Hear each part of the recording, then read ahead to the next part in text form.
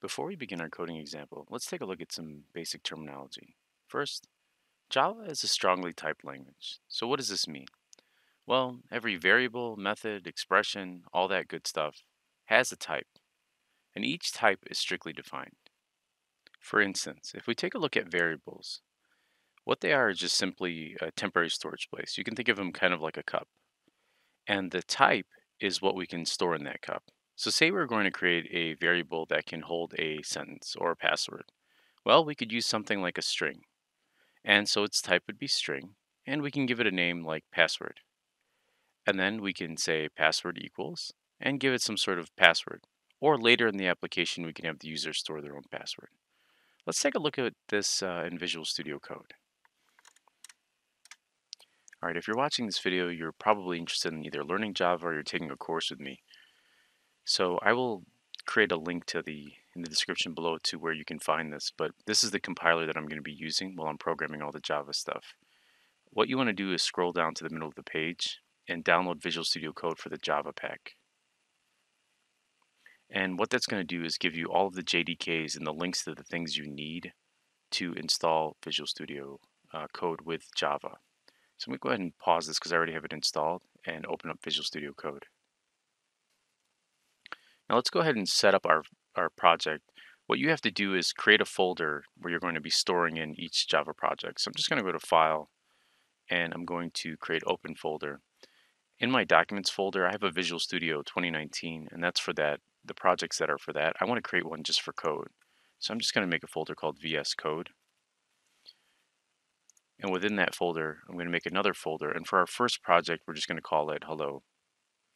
You know what? Let's just call it Play with Java, because we're going to be going through a lot of different stuff, and we'll create an actual application, maybe a game or something with Java later when we get into data structures and all that good stuff. But for now, we want to learn the basics of the language so we can do our homework.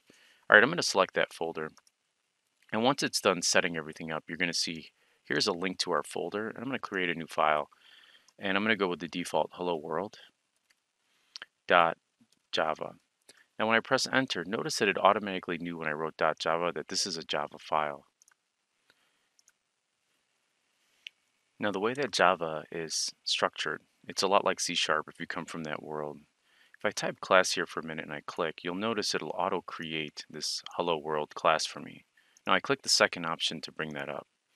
Now, every single class name should match identically to the name of your project, or your file rather. Within this file is where we would put our methods and our variables that pertain to the hello world. Don't worry too much if you're like a little foggy about certain things that we go through. We're going to be repeating them many times.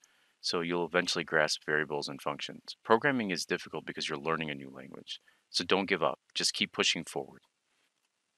Now what I'm going to do next is just type the word main, and then you'll notice all of these options come up. Go ahead and click this first one. What this is a static Java class. You can almost consider it that it's part of the Java language.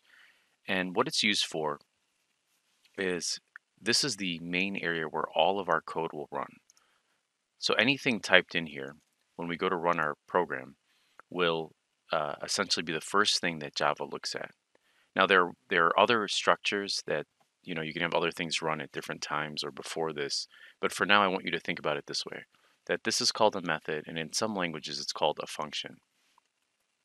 And anything you type within these two curly braces for now is going to run first. So for example, say we would like to create a computer program that just simply prints out hello world like to the screen.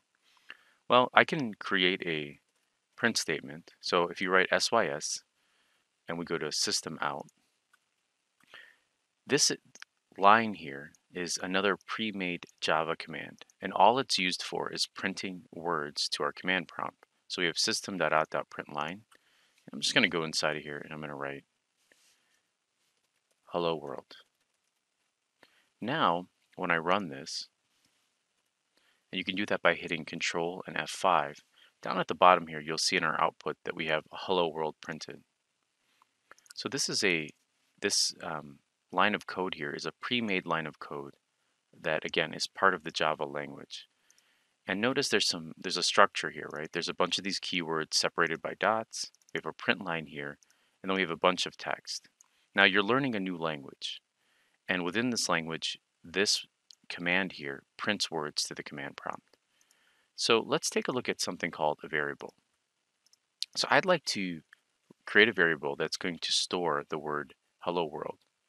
Now, the structure of a variable is you first write what the variable is going to hold. So a variable is essentially like, think about it like a cup. And you can put water in there, you can put oil, you can put whatever you want inside that cup. But sometimes you want to label your cup because you don't want oil in the same cup that you put water in, right? So for example, in this one, I'd like to just put a string, which is just a string is just a collection of letters. And I want to create a variable called hello. Now, hello is just my cup equals, and I'm going to copy this hello world here, and I'm going to hit Control X. So it's empty inside of there. And I'm going to paste that, and I'm going to put a semicolon. Now, what this word hello is printing to is storing my cup hello. It's holding this string of hello world. So let's copy this, and let's paste this inside of here.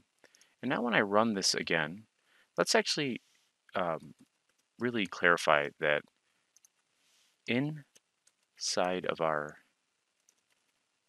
hello variable, we have put a colon and a space there. Now when I hit Control and F5 again, you can see that inside of our hello variable, we have hello world. So this hello here is storing this hello world. So I'm going to stop this video here. And if you need help, go ahead and email me on setting up the compiler if you get any errors. And whether you're a student of mine or not, I'd be happy to help you.